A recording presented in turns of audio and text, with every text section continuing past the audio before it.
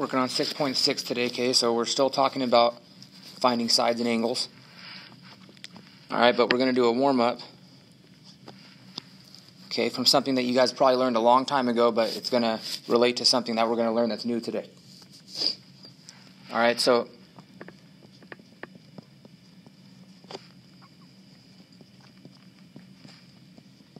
we're going to talk about averages today. Okay, averaging is something you need to understand for real life. Alright, mathematically we call it the mean. Okay, that just means the average. Alright, so if you're going to average something, there has to be something to average. Okay, so let's say that we're talking about test scores here. Alright, so let's say that you got a 75, you got a 83, you got a 90, and then you got, let's say, 81. Alright, so let's say you had 4 tests in a class, which that usually happens. Like in our class, we have 4 tests every semester. Okay, so if you're trying to find your test average, alright, because remember, the tests are like one category of your grade. So if you're trying to find the average of something, it's real simple, okay? You add up all the numbers, and you divide by how many there are. Okay, so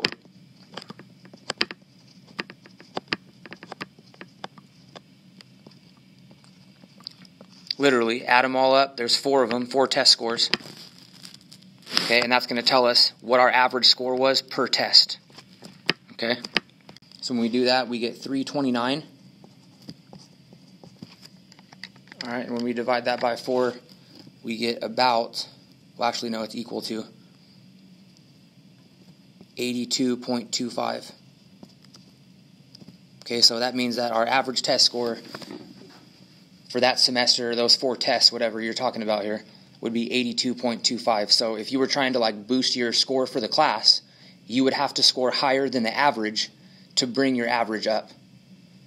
Okay, so if you wanted to know, oh shoot, what do I need to get on the next test so that way my grade doesn't go down? Okay, well, you need to get at least whatever the average is.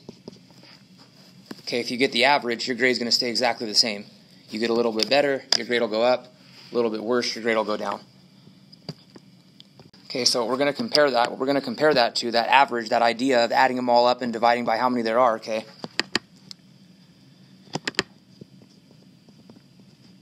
You guys are going to be needing, at some point, it might be necessary when we're finding these missing sides and angles, okay, to find the midpoint of a certain side, right, or a certain line segment. Okay, so I'm going to just give you, again, no graph or anything. I'm just going to make up points. Okay, let's say this is 2, 5, and we'll say this one is, let's see, it's over to the right, so we'll say this one is 6, 1. Okay, so if you think about it, the midpoint, right, is right in the middle of the line. Okay, so what that is, that midpoint is basically, it's the average of the 2 points. Or you could think about it as the average of the endpoints. Okay, so that's why so I want to talk about averages and, just adding up numbers and dividing by how many there are. Okay, if you think about these endpoints, right, there's 2 of them. Okay, 1, 2. So we basically need to add the points together and then divide by 2, and that would get us the average, right in the middle. Okay, so the way that we're going to add them up, though, is we need to add them up a special way. Okay, it's got to be x plus x. Okay, and then we have to do y plus y. Okay, and don't forget, we got to divide them by 2. Okay, so the midpoint, if you wanted to find the middle of this line, remember, because there's no graph, okay? It's going to be a point, so there's going to be an x and a y, okay? The x is going to be the average of the 2 x's. So 2 plus 6 divided by 2, because there's 2 of them. Okay, and then the y coordinate of the midpoint is going to be the average of the y's. Okay, so we add the 2 y's up, 5 plus 1, and we're going to divide that by 2. Okay, and whatever we get here, okay, that's going to be the midpoint of that line segment. And we don't even need the lines on the graph to find it. We just need to remember what averaging means. Okay, 2 plus 6 over here would be 8. Divided by 2 would give us 4. And then 5 plus 1 over here would be 6. Divided by 2 would give us 3. So that means that the midpoint of that line segment would be 4, 3.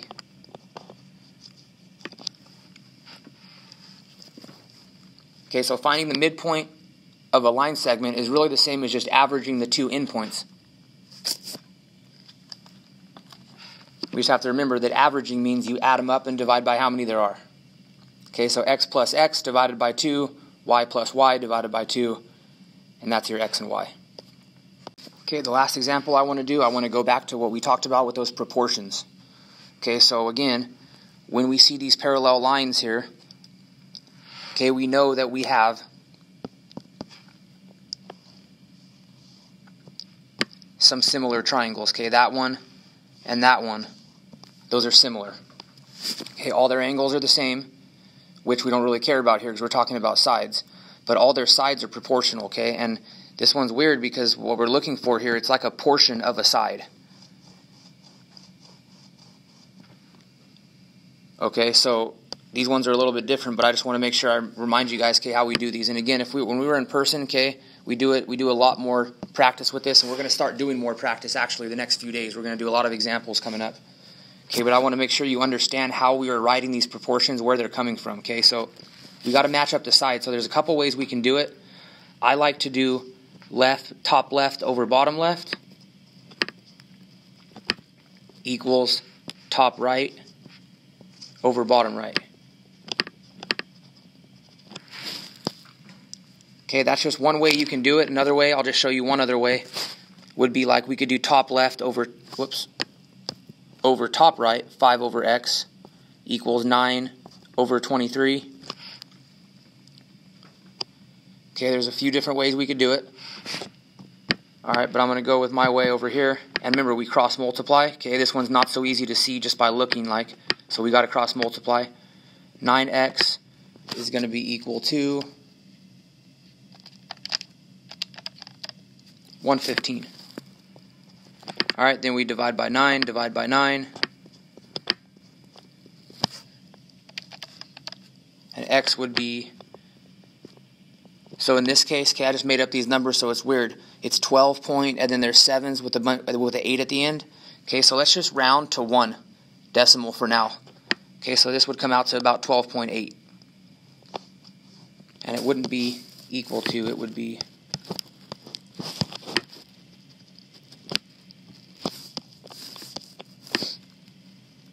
approximately equal to. Remember, because whenever we round it, that's what the squiggly equal sign means, about equal to. Okay, so this side right here, again, my drawing, it doesn't look like it.